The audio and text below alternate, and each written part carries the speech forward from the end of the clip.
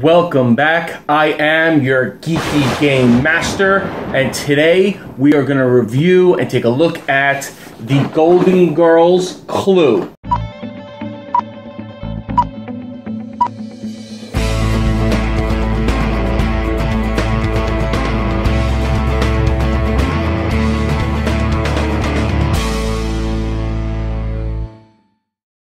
I got this from Entertainment Earth. I had pre-ordered it back before the summer. Point of this game is that you're actually looking to see who ate the last piece of cheesecake. I'll bring it in close and get a better look. There's the cover. It has the Golden Girls on there.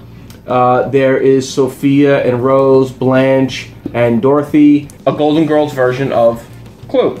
So let me open it up and show you what everything looks like. Comes with the rules, and for this clue, a lot of the clues that are themed, they do change up their rules a little bit, and they add some extra cards to make the gameplay a little different.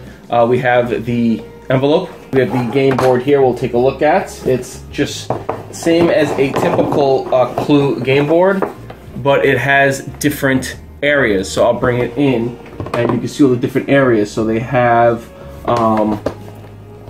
Rose's bedroom, the bathroom, Sophia's bedroom, Dorothy's bedroom, the kitchen, Blanche's bedroom.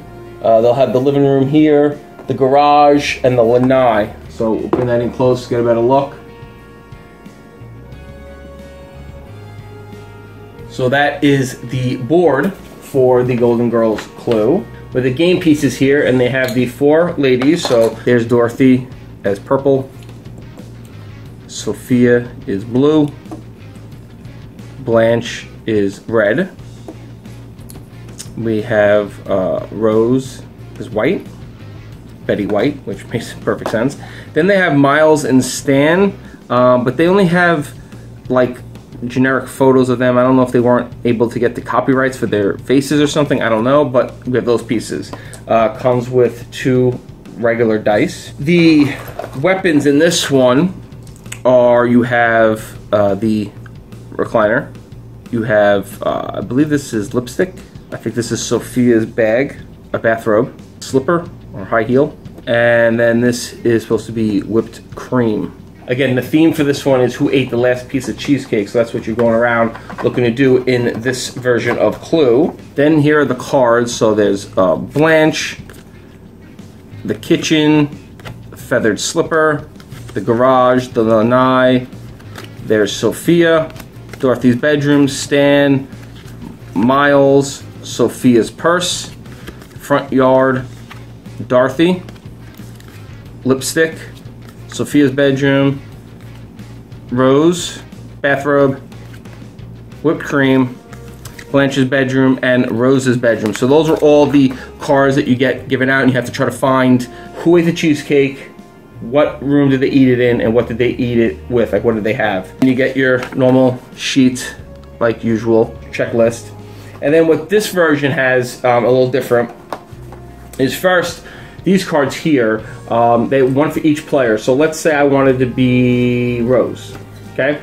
I would get Rose's character card. And then what it is basically on here, it says, it has just a quote of Rose. It says, as they say in St. Olaf, Hellenberg, Barton, Glergen, Glurkverfen. But on the back, it says, once per game, you may start a rumor using a room you are not in. The suspect of the rumor is moved to the room you name. Flip this card over after using your power. So each person has a special card you could use once per game, and each one is different. So Rose's is basically you start a rumor using a room you're not in. So if you're on one side of the board and you want to get to the other side, you could start your rumor there. Dorothy's is once per game you may move twice. Roll the dice, move, then roll again. So and then Blanche is once per game you may randomly pick a card to look at from someone you just showed a card to. So there's all different little things about who you're going to be, and you get a special bonus to being them, and something, an advantage in the game, speeds it up a little bit, and it makes it more interesting than just a normal regular Clue. These themed ones change it up a little bit. Then on the board, on the board, I'll show you here in 1 second. I'll show you one half. There's these little question marks you might see. I'll bring it in closer. these little question marks here, and there is one question mark on one of the dice. So you have, you know, the 2 dice on one die. There is the question mark. If you land on a question mark or you roll a question mark, there are these cards. They're called distraction cards. They're basically laid out on the side of the board, face down, you know, shuffled, and you would take the first one. So if you land or you roll a question mark, you pick one, and then like this one says, Memories of St. Olaf, take an extra turn. Play now or keep until needed. So you could do that. You keep it. If you use it, you put it back onto the pile, but you get to use that. So that would be one card. But what happens is, you know, each one, like this one here, next one is a vacation. Bonus question. Ask a question about any suspect, weapon in room. Do not move your token or any of the things you're asking about. Play immediately. So it tells you what to do on the cards. The negative about these question mark cards, though, a lot of them do help you in the game, but the negative is if you draw a...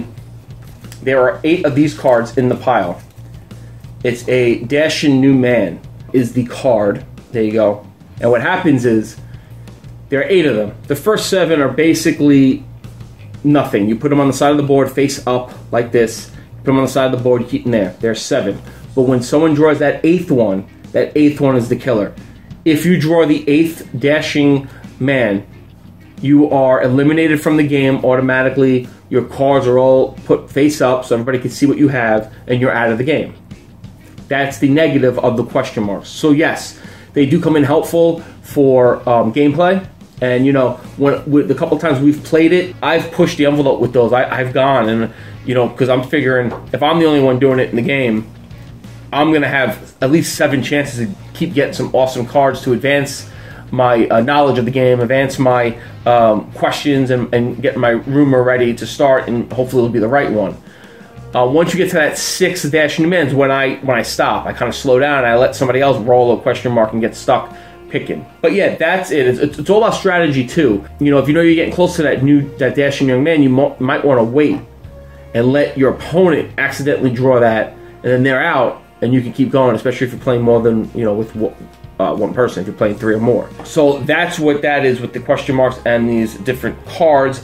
And I like them. I like it. I like this game, and I like different versions of Clue because they do change it up a little bit with the character cards, with the extra question mark cards. It changes up the game a little bit, makes it more exciting, makes it different. Like you don't know, you know, at any moment someone could pull a card, and all of a sudden you have to show somebody an extra card, or they get another turn. It makes it more entertaining, more fun. Changes it up from the original, just basic Clue game.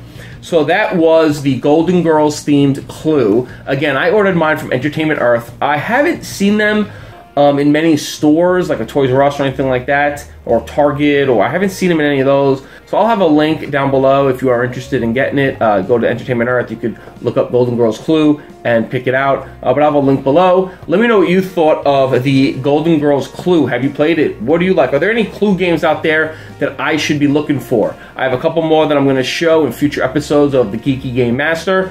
But today, I wanted to show you the Golden Girls, because sometimes I just want to thank you all for being a friend.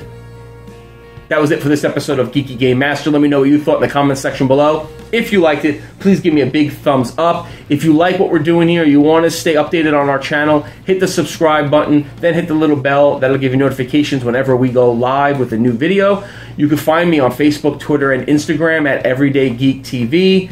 Thanks, guys, and I will catch you on the next one.